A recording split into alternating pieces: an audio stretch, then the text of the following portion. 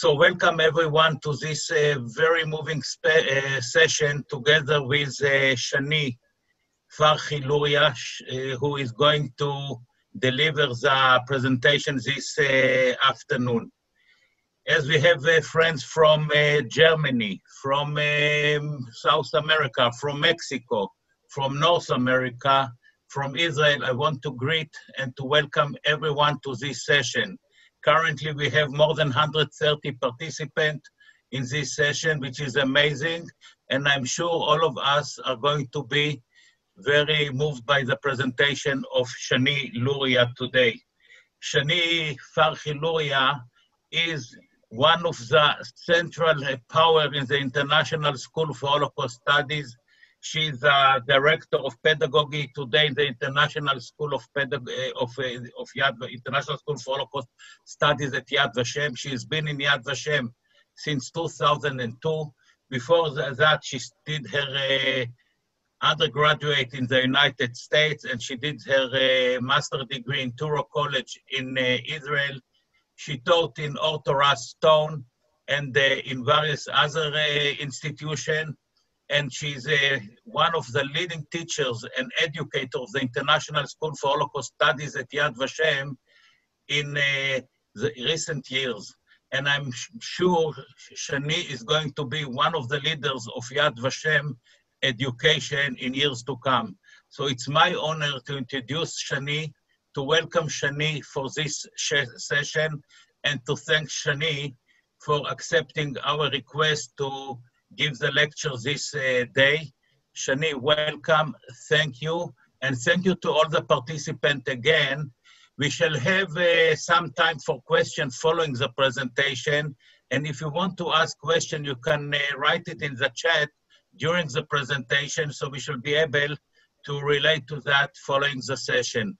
Shani, welcome, and thank you, and good afternoon and good morning to everyone. Thank you, Shai, for a wonderful greeting, and thank you everybody for joining us today. I'll start with wishing all of us healthy days and happy days, and of course a happy holiday, happy Passover. And I want to talk today, the title of our session today, every Jewish generation has its own Haggadah, the Haggadah is the book, the text that we all share and read on the evening, the first evening, the Seder evening, on Pesach.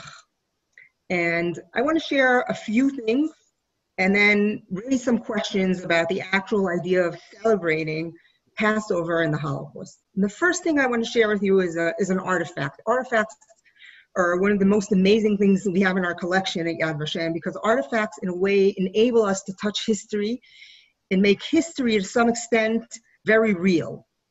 Let's take the example of the Haggadah I just spoke about, that was written during the Holocaust. It was written by Elimelech Landau. Actually, he was the one to actually write it. His father was the one who was reciting it to him from his memory. Because this family has an interesting story. The Landau family lived in Borislav in Poland. The family itself went into hiding in 1943 after they understood that the situation was getting very severe, and the fact that they had the possibility to work and seemed at the time were protected by the fact that they were considered essential workers. They understood after one of the actions that the situation was getting worse and that they would have to go into hiding. Luckily enough, they were able to find a hiding place. Sarah, the mother, who had a store, she sold fabric, and she was a seamstress. She was able to find one of her clients who was willing to hide her. This amazing family, the Kushiotko family, allowed the Landaus to hide in their house from 1943. And not only did they allow them to hide in their house, at a certain point when Passover was coming closer, they kashered their oven. In other words, they made their oven clean for Passover. This was not a Jewish family, but they understood the Landau family wanted to celebrate Passover, and they kashered their oven. And for anybody here who cleaned their oven for Passover, you understand it's a great deal to clean your oven. They cleaned their oven, kashered them, enabled them to grind wheat in their coffee grinder, and enabled this Jewish family hiding in their house, enabled them to make matzah, the special bread we eat on Passover. It's an amazing story. The righteous among the nations not only provided a hiding place for this family, but also went out of the way to make it possible for these people to celebrate and maintain this very special day. As they were in hiding, not only did they prepare for the holiday by baking matzah, special bread, they also made a point of putting together the special text that is recited year after year for generations, the story of the redemption of the people of Israel from Egypt. But this is not a unique story, because if we move to the next example I want to show you, the next example is another Haggadah, another book, another example of a text that was written, the same text that was written by the Landaus, but this was written in a camp, in a concentration camp in France, a camp called Gers. And here a person by the name of Arya Ludwig Zuckerman, from his memory, wrote in handwriting the Haggadah that was later printed out and handed out to all the prisoners. Of course, they were given permission. They couldn't do this without permission, but was handed out to all the prisoners, and they together made that very special Seder. Now, you might say, obviously they celebrated Passover, right? It's been, Jews have been celebrating this holiday since they were redeemed from Egypt. Year after year, in every diaspora, and when they entered the land of Israel, they celebrated Passover. Why wouldn't they celebrate Passover in the Holocaust? But is it really so natural to celebrate the holiday when we talk about Passover? Let's look at that question again. Because when we think about Passover, what is Passover? Passover is the holiday of freedom. Passover has several names, but it's definitely the holiday that describes, celebrates, that exemplifies, that symbols freedom. And when you look at that idea of the holiday of freedom and you connect it to the Holocaust, it's almost impossible to understand or to think that people would actually celebrate freedom in the Holocaust. Actually, you might say that the whole concept of holidays in the Holocaust, the whole concept of celebrating freedom, these two concepts are irrelevant to the Holocaust. When you think of a holiday, when you think of maintaining time, could they really maintain time? I mean, what was the difference between one day and another? Even before people became inmates or prisoners in camps, where they definitely had no sense or control of their time. But even without that, time had no meaning, because you look at time as something that advances you, that has meaning. But in the Holocaust, time didn't have meaning because you couldn't control it. You didn't know what was happening next. And you weren't moving towards a goal, because everything, redemption or freedom, all these things were far away. It didn't seem like the world was changing or going anyway. And the idea of freedom, that idea was also completely not reasonable to think of. So when we talk about the Holocaust and we talk about celebrating Passover, the holiday of freedom, it almost seems like contradicting terms. Actually, the whole idea of freedom, and we'll talk about those two ideas. How does one maintain time in a world of chaos and dehumanization? And how does one maintain or connect or celebrate freedom in a world of slavery? And this idea came to question not only when it came to Passover, it came into question even before that. One of the significant parts of the morning prayer, there are blessings that are said in the morning where a Jewish person praying thanks God for different things. Thanks God for being able to open his eyes, to stand on his feet, to have clothing to wear. But one of the first blessings that is said in the morning is a blessing that thanks God for not being a slave. And in the Kovna ghetto that was established in 1941, Kovna itself was taken over by the Germans in June of 1941. And actually from day one, the Jews in Kovna were exposed to death and murder and horrific, terrible torment and terrible events. Many Jews in Kovna, thousands of them were murdered even before the ghetto was established and shortly after the ghetto was established. And the forts that were surrounding the towns, in other words, people were aware of the extent of the murder, even if they didn't understand that there was a final solution yet. Nevertheless, they understood how severe the situation was. Many of the Jews that were actually kept in the ghetto or were forced to work as forced labor, slave laborers in different places around the ghetto and within the ghetto. And one of the questions that came about in the ghetto is one of the rabbis in the ghetto tells the story, Rabbi Oshri, and tells the story about how one morning as they were praying, one of the person, the cantor praying, the chazan praying says, you know, he comes to this blessing, he says, how can I recite this blessing as we find ourselves under arrest and captivity? In other words, he says, I'm saying this blessing, I'm coming to say this blessing, but how can I really say this blessing when I don't feel that I'm not a slave? How can I thank God for not being a slave? How can I say, thank you, God, for not making me a slave? And you have to understand, he's trapped because one could say, then he shouldn't say the blessing, right? If he doesn't mean say the blessing, then he shouldn't say this blessing. But I seem to have a small problem here. But if he does mean to say the blessing, if he doesn't mean the words, then he shouldn't say it. But on the other hand, there's a rule in Jewish law that you don't change the prayer just because you want to change it. So he's trapped. He says, on the one hand, I want to say that prayer, but on the other hand, I don't stand behind it. So what can I do? So we understand that the idea of freedom, the idea of feeling free, was a question people struggled with. Was a question that people didn't feel, they couldn't ignore the situation they were in. So how could they deal with this idea of freedom when it comes to Passover? On the one hand, we do see that people celebrated Passover because, as I gave you examples before, we saw one example from people in hiding who went out of their way with the assistance of the righteous among the nations to bake matzah, to read the Haggadah, and then we saw the example of the concentration camp, and there are other examples of other people who made this extra effort to celebrate the holiday. So I want to share with you another story. And that's the story of Rabbi Sinai Adler. Rabbi Sinai Adler, who was born in Prague in 1928, was sent to Theresienstadt with his parents in 1943.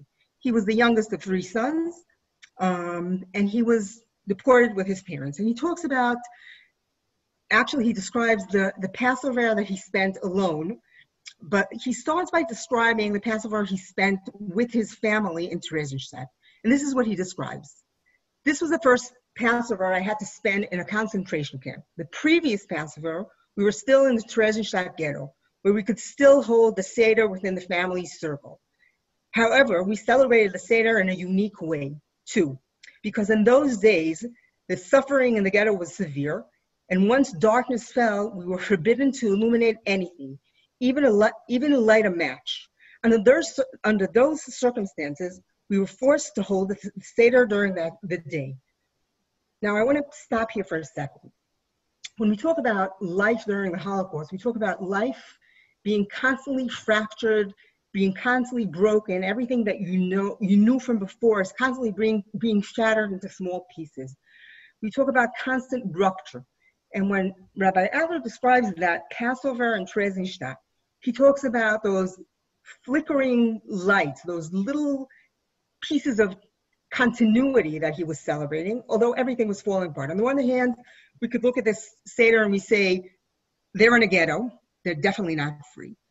But nevertheless, when we talk about, on the one hand, rupture, so it's the ghetto, they can't make the Seder at night. That's the celebrating of Passover is when everybody sits together at night and tells the story of the people of Israel being redeemed from Egypt, leaving Egypt. He said we couldn't do it at night because we weren't free to even turn on a light, to even turn on a match. So we had to celebrate it during the day, not at night.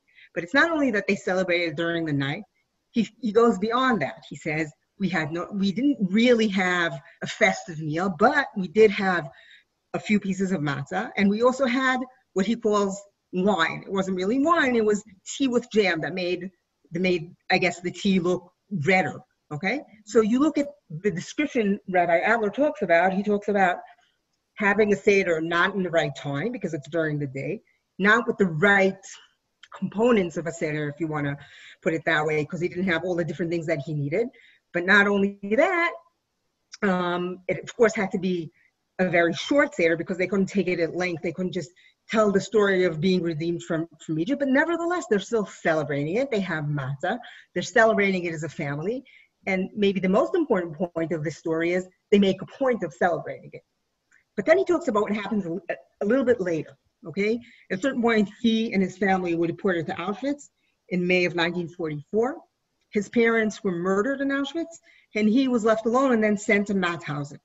Later on, he was sent to other camps. In Mauthausen, he describes the Seder. And he says the Mauthausen Seder was completely different. After the evening roll call and before we went into the barracks to sleep, we were allowed some time to wander around the open space in front of the huts. I asked one of the fellows to walk with me a bit. And while we were walking back and forth, we recited extracts from the Haggadah by heart, as much as we could remember. A unique Seder night, without matzah or wine, without a festive meal during which all the members of the family reclined around one table, but rather a Seder of walking. Interesting. On the one hand, he said, he talks about what they don't have there. There's no family anymore. It was a year before that he celebrated with his family during the day. So now there's no family, there's no Seder, there's no matzah, there's no even fake wine. Nevertheless, he's celebrating Passover. And this brings us back to that question I asked before. And the question I asked before was the question of, is it possible to be able to celebrate a festival, a holiday that exemplifies freedom, that exemplifies maintaining a special time when everything else is falling apart? I mean, what Sinai Adler is describing at home before the Holocaust, they had a holiday where they sat together, they had a festive meal, there was a sense of togetherness, there was a sense of holiness, there was a sense of a unique time. And in Theresienstadt, at least fragments of it were left. There was at least a family, there was somewhat of those symbols that are so significant. Maybe one of the most symbolic holidays we have is Passover. There are a lot of symbols on the Seder table. There are a lot of symbols. There's a lot of symbolism in the holiday. None of those symbols were around. The family wasn't around. The idea of freedom no longer existed. There's barely a sense of time because when you talk about time, it's the difference between one day to another. That doesn't exist. They couldn't really stop and think about Passover because they had that limited amount of time, and the next morning they would just be slaves the same way they were slaves the morning before and the morning after, and time had no meaning at that point. So what makes them celebrate the holiday, even though everything about what was happening in their life, everything about their present was so far-fetched from what they were trying to celebrate? And he says, in his words, and let's look at his words as he says them, our bodies, he says, were humiliated and enslaved, but they could not enslave our spirit again, because in spite of everything, we felt that we were free. And that's an amazing idea. It's when we think about the challenges we have today, which are of course so different than anything they experienced in the Holocaust. One of the major discussions they had here in Israel is how we can celebrate Passover this year. One, we can't be together with our families. One, we don't necessarily have everything we need. When everything is so different, everybody felt that we have to, how do we go about this? It's so different. And here is a kid, he's a teenager, and he's enslaved, and he has every reason to lose faith, to feel that there's no sense in anything, that he doesn't control anything. Nevertheless, he takes that little time that he has to walk back and forth, and what does he do in that time? He recites from his memory, which is amazing. How do you remember something that would have happened a year ago when so many things have happened since that last Passover? He spends that time. Why? Because he feels that he's not enslaved. What makes a person in such circumstances, when he's constantly being dehumanized, when he has no control about any aspect of his life almost, what makes a person like that feel that he's free? And remember the title of this whole meeting that we're having now. The title was, Every Jewish Generation Has Its Own Haggadah. And we'll go back to that sentence, but essentially, what does it mean that every Jewish generation has its own Haggadah? There are different ways to look at that sentence, but in one way, it says things repeat themselves in a cycle, okay? Time after time. The same thing happens in a cycle, time after time, but every time we look at it from a different angle. But the angle we look at the things has the link of generations. In other words, when we're standing today and looking at the Haggadah, we're not standing just and looking at what happened when the people of Israel were redeemed from Egypt. We look at the Haggadah that was written every single generation, and it adds up and layers up. So when we're standing here, we're looking back at all those generations and the meaning they had, and then we ask ourselves, what is the meaning of the Haggadah for us? And it's based on what we know and what we learned from the previous generations. But let's again look at those people from the Holocaust and what they said and how they felt about it. Viktor Frankl, I think most of you have heard of him, of course. Viktor Frankl, who was a physician, he was a neurologist, he was a psychiatrist. He was sent to Theresienstadt with his family in 1942. He has a very interesting story. We're all familiar with his book, Man's Search for Meaning, and his focus on the idea that the ability to connect to meaning makes it possible for people to endure suffering and lots of challenges. His story is very interesting. Many of you probably know that he had the opportunity to leave Austria to the United States, and he decided to stay because he was going to protect his parents. There's this interesting story when we talk about maintaining traditions and being connected and continuity, which is a very central aspect of Passover. Viktor Frankl once said that one of the things that made him stay in Austria with his parents is when his father came back one day with a ruin from one of the synagogues that was desecrated and torn apart. He found a piece of stone from the desecrated synagogue, and on that piece of stone was one of the 10 Commandments. In many synagogues, you see the tablets are part of the decor, so to speak, of the synagogue. And his father came back with a small piece from those tablets, and that was the piece that was a part of the commandment that talks about respecting your parents. And Frankl says that to me was a hint, was a symbol. We spoke about symbols before and how important they are. That for me was a symbol that I have to stay with my parents. And that's where he stays. And then later on, sent to Theresienstadt, he's not only a man that talks after the Holocaust about a search for meaning. At a certain point in Theresienstadt, first he was a general physician, but at a certain point in Theresienstadt, when they realized his abilities, that he became in charge of making it easier for people to adjust to life in the ghetto. The shock was so great that they felt that somebody who has psychological experience will help newcomers to adjust to the situation. And Frankl even was the one to establish a unit that tried to deal with the challenge of suicide within the ghetto. He later, after the Holocaust, he later wrote his experience and developed his logotherapy ideology concept. But one of the things he talks about is the idea of freedom. And he says everybody needs a central purpose in life. And I'm saying this not as a general idea. I want to connect this to the idea of Passover and remember what we're talking about. We're talking about people celebrating in a world of dehumanization, in a world of chaos, in a world where time has no significance, in a world where you feel you have no control of anything, in a world where mainly maybe some of us would think there's no point. Why schlep yourself? Why pick yourself up in that situation when tomorrow's going to look just exactly the same as today looked? And he says everybody needs a central purpose in life to find significance in life in order to overcome trauma and difficult situations. Human beings are free in basic constituents. So despite the fact that the Nazis were able to control the corporal body of a man, they were not able to control his soul. They were not able to take away the freedom of a man's soul. What does he say? And let's connect it to what happened, to what we read about and what we learned about Sinai Adar. He says basically, it's not only that a person needs purpose. Basically, he says freedom is not about the physical, it's more about the mental, it's more about the soul. And basically, the struggle was not to feel free physically, because that was impossible during the Holocaust.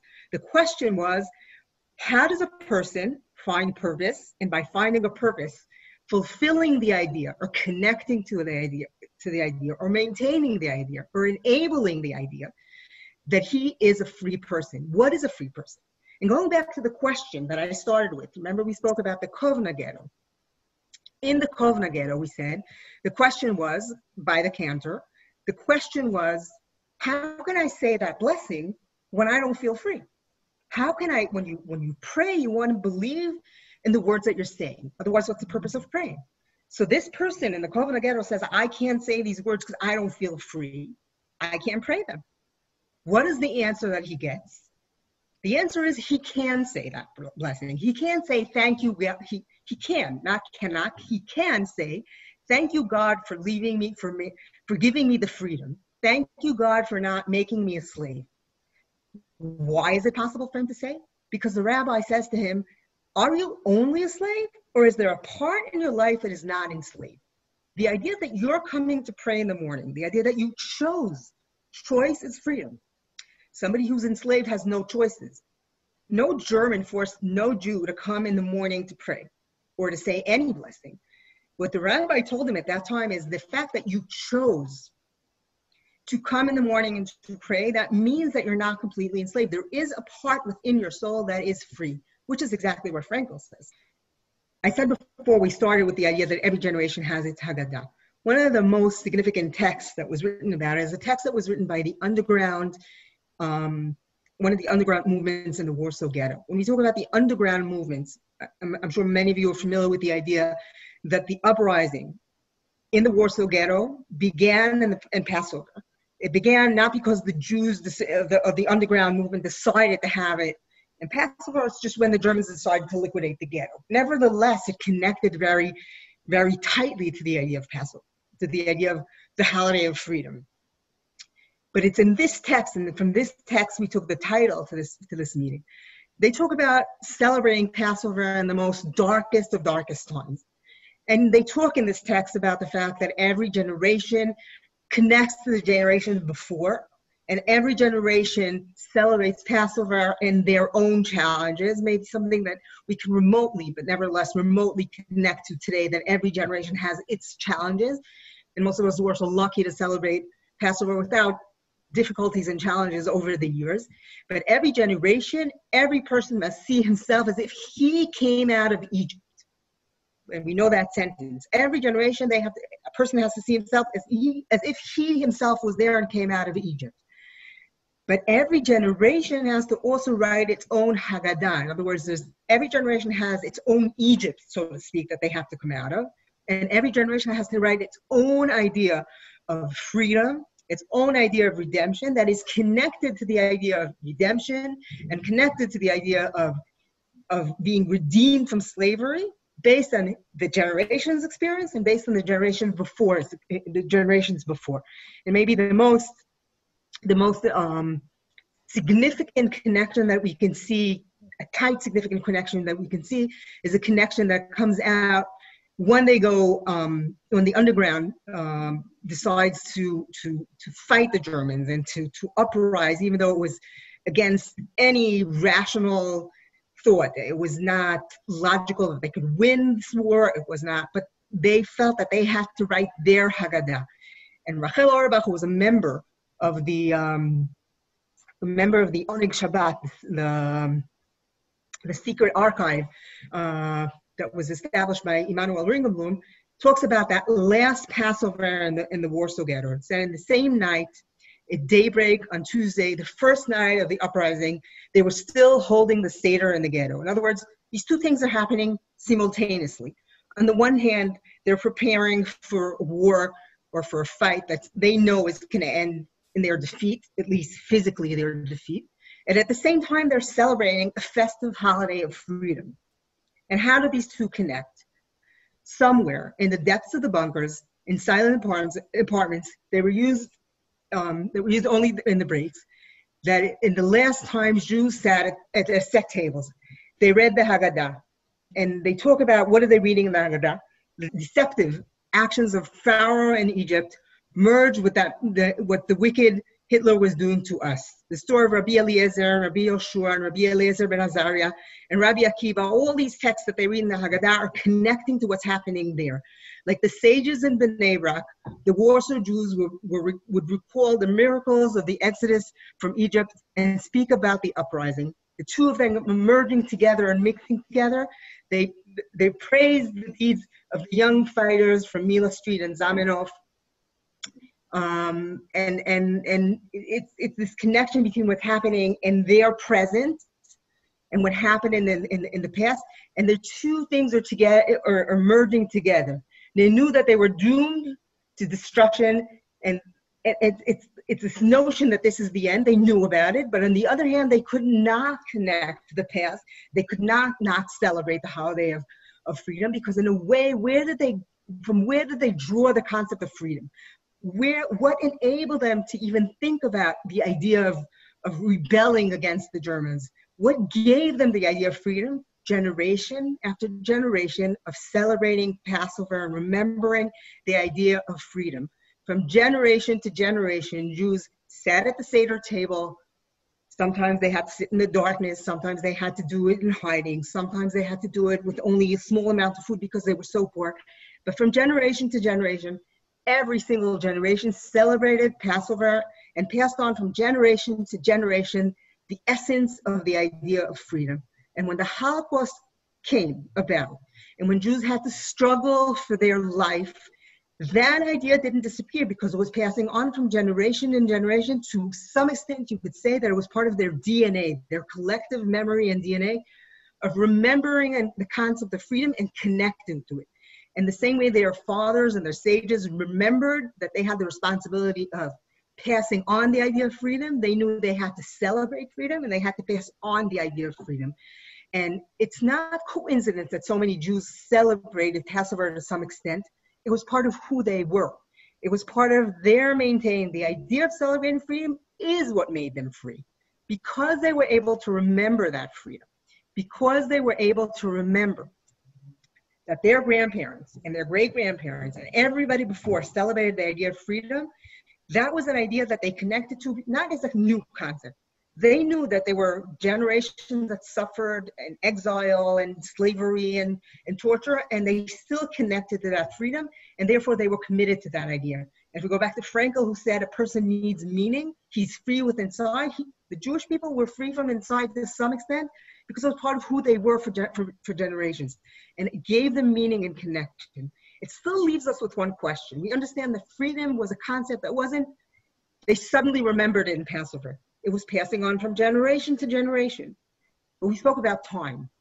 How did they celebrate time? What was the meaning of time in a world where they were constantly dehumanized, in a world where, usually when somebody's imprisoned, they look at the calendar and they say, oh, we've been in prison for a month. There are 3 months or 2 years or 7 years to go. When you talk about Jews in the Holocaust, they couldn't look back and say, 3 months have passed, so there's only so and so much time left. No. All they knew is that 3 months have passed, or a year's passed, or 2 years, or 3 years, but it meant nothing about, it didn't mean that time is coming, time to redemption is becoming shorter. They didn't know that. So how did they connect to time? What was the meaning of time? That's a very interesting story. I want to end with the story and with the meaning of the story, the way I see it. And the story I want to end with is the story of one calendar.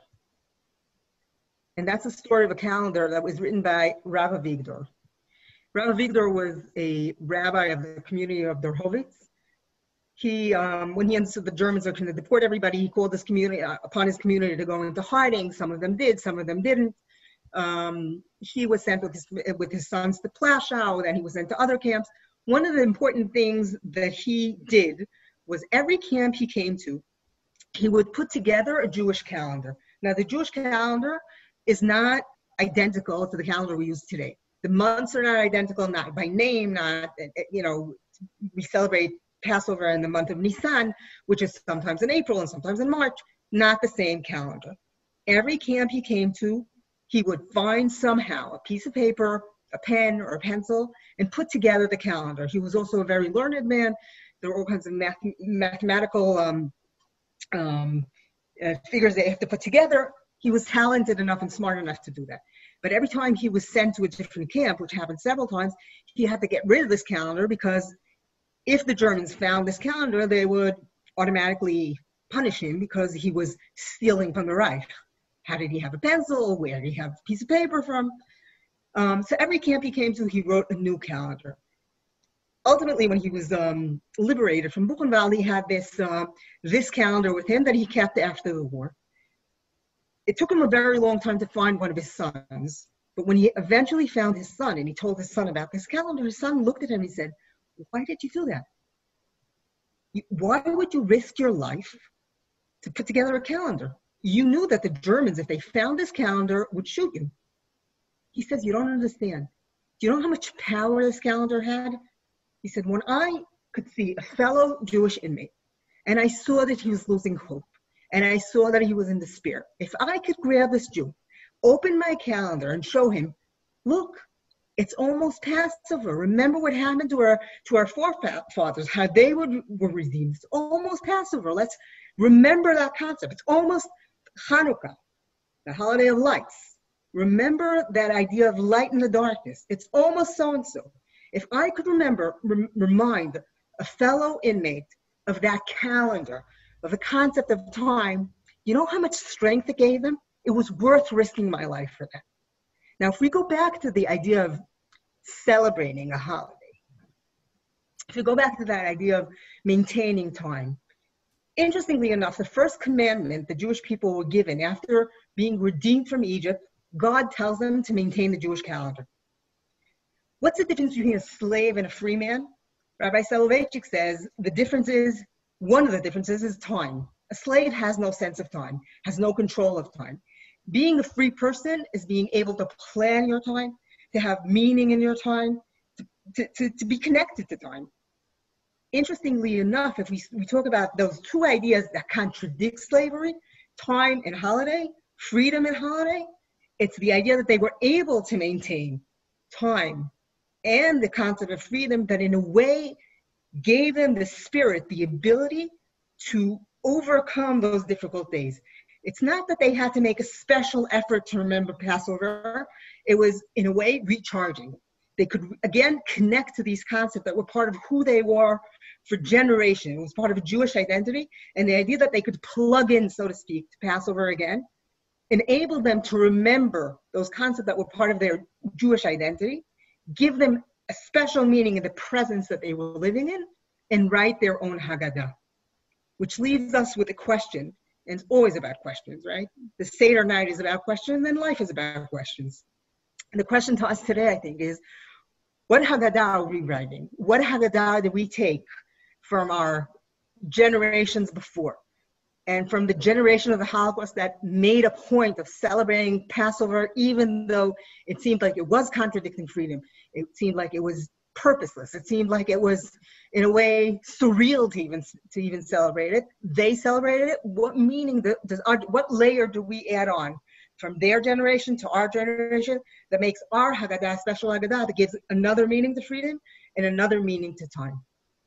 So I'll stop here. Not that there are not many other examples of maintaining time and freedom during the Holocaust, but it's always amazing to me whenever I sit in Passover and talk about the Haggadah. It always amazes me to think, well, I'm sitting at my comfortable table with my nice table and talking about, philosophically about freedom, how people with such little ability to focus on those symbols, to connect those symbols, had the power and strength to think of these concepts, and how committed it makes me to think of those concepts and those ideas and bring them into my life.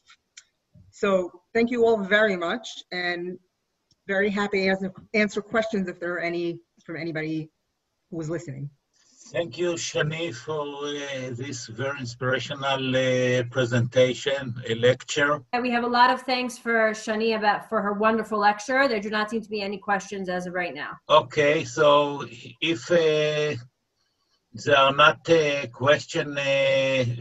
not any particular question, I would like to thank all the participants who participated in this very special presentation. And I want to... Excuse me. Shaya, excuse me, we have one question. Can we interrupt to have Mindy ask her question before you finish? Please. Yes, thank you. My question is, with the experiences, part of it that I listened to, of this redeeming hope through the freedom of celebrating Passover in the Warsaw Ghetto uprising in those days, what is now happening among the survivors and their children and grandchildren in the face of this new coronavirus 19, or what you call the SARS coronavirus 2, or novel coronavirus, however you want to call it. So the Holocaust community, the children, the grandchildren, what's happening now here with that? What's your sense, your understanding of it all? Can you make sense of this? Shani, do you want to reply, or I will try to reply very shortly? Shani, you want to try and reply? So it's not exactly the topic of our lecture today, but I would like to say that what we have to learn from the current situation, first of all, that our generation will have to write one day its own Haggadah about those days. Yeah. And part of this Haggadah would be how we relate to the matriarch of our generations, to our old people, how we related to them, how did we treat them, did we do all what we had to do. I know it's very difficult for the survivors who are old, but I can say, to the best of my knowledge, at least in Israel, I know that there is a lot of attention that is put in order to help. It's never enough, but we, as individuals, as a collective, must do the best in order to support the survivors on those days. And learn from them. And definitely we have to learn. Shani, all what Shani shared with us is how we were inspired by those survivors and what we learned from them, from Viktor Frankl, from Rabbi Sinai Adler, whom I was privileged as a child to know personally because he was a rabbi of my kibbutz. He was a rabbi in Ashdod, and I lived very close to him, so I knew him very well. So I think it's time to conclude this session. I would like once again to thank thank Shani and all the participants. As I've started saying before, I would like to repeat it. We are going to have another very special and moving program on Sunday afternoon, Sunday noontime, 12 p.m. EST, in order to talk about the topic of next week, Yom HaShoah, which is Jews saving Jews. So we have a very special program. We are going to send information about it today, tomorrow, after Yom Tov on Friday. So please pay attention to that, and I would welcome all of you to join us on our next meeting on next Sunday, 12 p.m. EST. Thank you, everyone. Once again, happy Passover to all of you. Healthy Passover, safe Passover, and to all our Christian friends who participated in this evening, in this session. I want to thank you for that and to bless you and greet you with a happy summer, and thank you for joining us. All the best to everyone, and good afternoon, good evening, and have a wonderful day.